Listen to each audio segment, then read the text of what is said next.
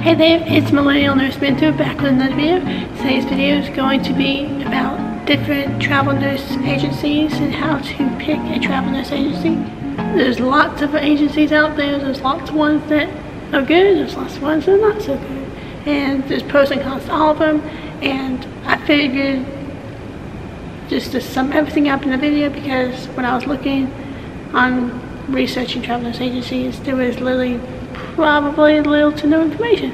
So I'm gonna have a bunch of stuff in the description box as well, but there's 4 criteria I look at when determining if a travel nurse agency is good or bad, and one of those is pay, housing, contracts, and then like the other criteria. So to consider with pay for a travel nurse agency is how much you want to get paid. Typically, you want your take home to be at least $2,000 a week, because you get paid weekly with travel nursing.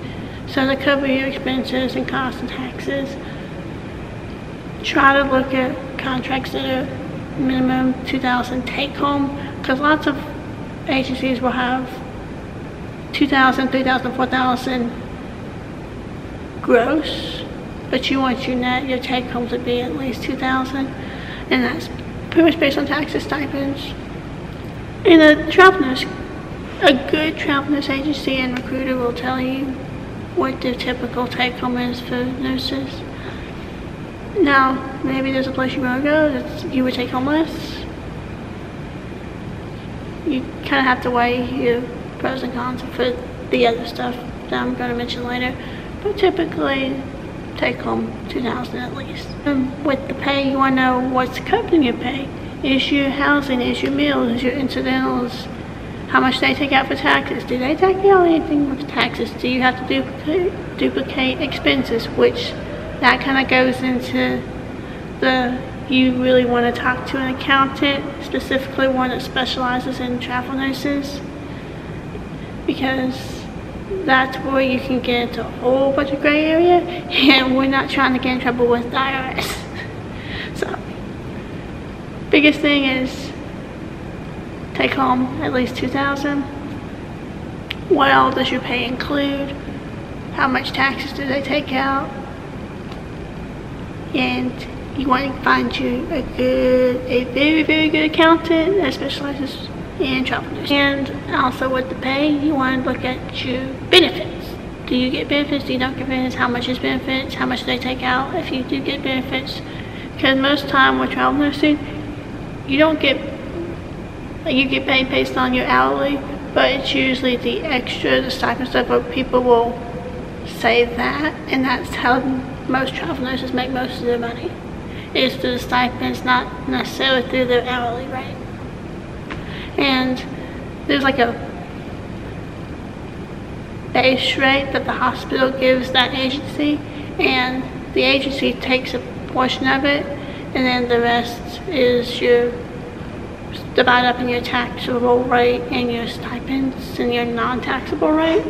And so I always ask my recruiters what's the base pay for that assignment, because then if I see what the base pay is and what my taxable and non-taxable is, I see whether I'm getting ripped off or I'm not, whether they're taking most of my money or whether they're not.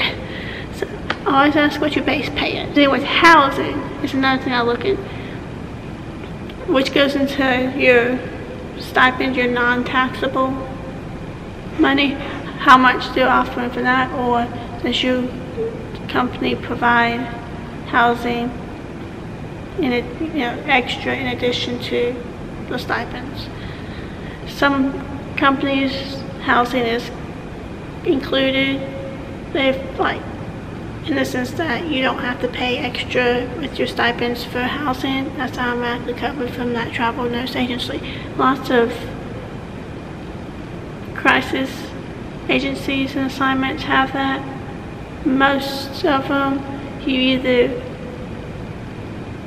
get a portion of your pay taken out for their company housing, or that portion of your pay is just given to you for you to find your own. depends on what you want to do, which way would costly benefit you. Never, ever, ever, ever sign a contract without reading it thoroughly and consulting with someone who reads contracts. It's better to have a lawyer when you sign contracts because there's lots of things in that contract that you may think is fine. There's lots of stuff in the contract that may come up like, oh wait, I didn't know that like floating. You can have in your contract you don't want to float. Sometimes they'll say in your contract you are allowed to float. So you may get to an assignment where you are a ER nurse and it may be a little clause in your contract that you didn't necessarily say. It says they're allowed to float you to another unit. So you may get there even though you're an ER nurse and they may float you to a med-surg or an ICU unit, and it's like, well, you've already signed the contract, so once you sign the contract, it's understood that you understood everything that was in that contract. Also, there's travel nurse agency, will they let you put your contract block scheduling? Lots of them will, but there's a good amount that won't. Typically, a travel nurse agency or recruiter that says they don't do block scheduling, red flag, because that agency, that recruiter, that hospital needs you more than you need them. So typically, if they say they can't accommodate your block scheduling or any type of needs, then red flag, go somewhere else. There's plenty of hospitals, there's plenty of agencies, there's plenty of recruiters. Just make sure you get all that before you sign a contract. But pretty much anything that you ask for, they should be able to put in that contract, and then have you and the hospital agree upon it. Basically, the travel nurse agency and the recruiter is your middleman between you and the hospital. Okay, so getting into the specific travel nurse agencies now. There's like 50 plus travel nurse agencies. There's a bunch of travel nurse Facebook groups, and there's one specific travel nurse website / Facebook group called, I believe it's Gypsy Travel Nurse, I believe it's called. Don't come for me. I know that's a bad word. That's just what it's called. That's where most travel nurses use that website. That's what it's called. I'm so sorry. Anyways, so they've ranked all the travel nurse agencies based on a little set of criteria to determine which one is better than the other, and that criteria is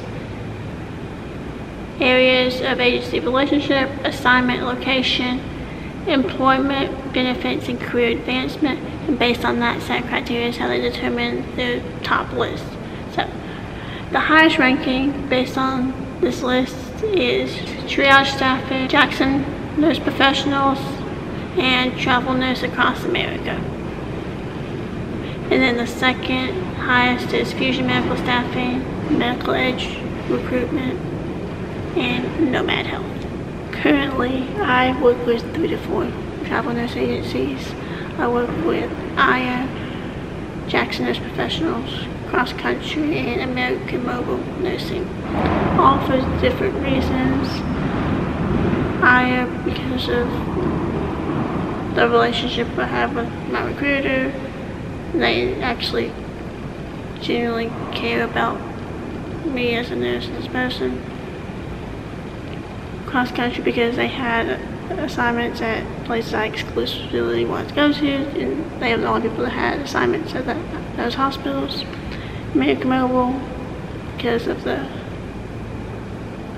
more so the relationship with the agency and with the nurses. They very much care about the nurse versus themselves, at least with the experience I've had with the recruiters from there. And Jackson Nurse Professional because most of those positions from the Jackson Nurse Professional agencies are higher paying. And so hopefully this gave you a little insight on travel nurse agencies and how to pick one. If you have any questions, drop a comment down below. And hope to hear about your travel nurse endeavors. If you have any questions, like I said, drop a comment down below.